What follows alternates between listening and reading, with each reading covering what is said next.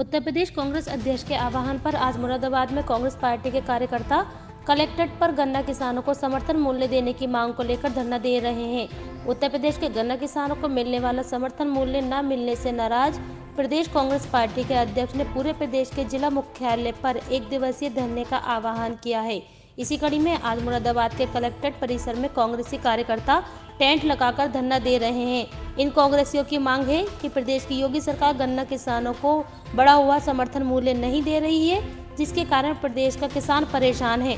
इस धरने के माध्यम से कांग्रेस पार्टी योगी सरकार की आंख खोलने का प्रयास कर रही है। कमेटी के आह्वान पर तमाम पूरे उत्तर प्रदेश में आज एक दिवसीय धरने का आयोजन किया गया है। इसमें तमाम गन्ना किसानों के समर्थन में आज जो कांग्रेस पार्टी ने धरना दिया है, तो मांग करी गई है, सरकार से मांग कर रहा है कि जो गन्ना किसानों को समर्थन मूल्य है 450 रुपये गन्ने का मूल्य किया जाए और जो पराली को लेकर उन पर अत्याचार हो रहे हैं, मुकदमे लगाए जा रहे हैं। तमाम परेशान है गन्ना किसान इस समय और उनकी समस्त मांगों को लेके और भी बहुत सी समस्याएं जुमले में शामिल करनी है, लेकिन मेन समस्या हम गन्ना किसानों के समर्थन में आज बैठे वही मांग करते हैं कि ये प्रदेश सरकार कोई ऐसा कदम उठाए ताकि गन्ना किसान आत्महत्या करने मजबूर न हो।